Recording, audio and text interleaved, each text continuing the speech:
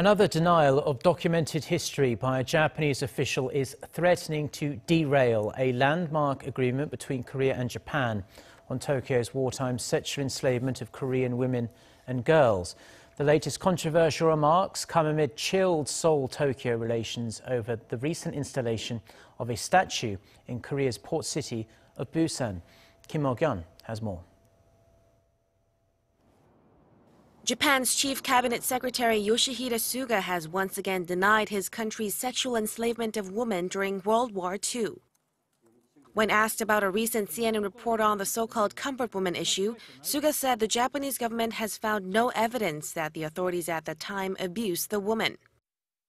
The latest statement by such a high-ranking Japanese official is expected to deal another blow to Japan's already strained ties with Korea as it runs counter to Tokyo's acceptance of responsibility in a landmark agreement reached with Seoul in late 2015. In the 1993 Kono statement, Japan also admitted its direct and indirect involvement in the coercive recruitment of women into sex slavery during the war.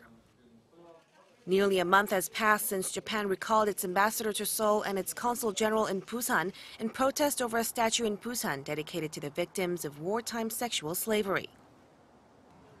The Korean government has announced that it will refer to the statue as 소녀상, which means statue dedicated to women and girls, to show respect to the young girls sexually abused during the war, as opposed to Japan's announcement that it will call it the Comfort Woman statue.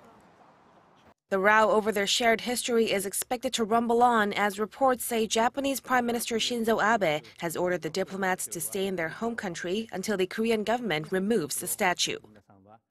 Mok-yeon, Arirang News.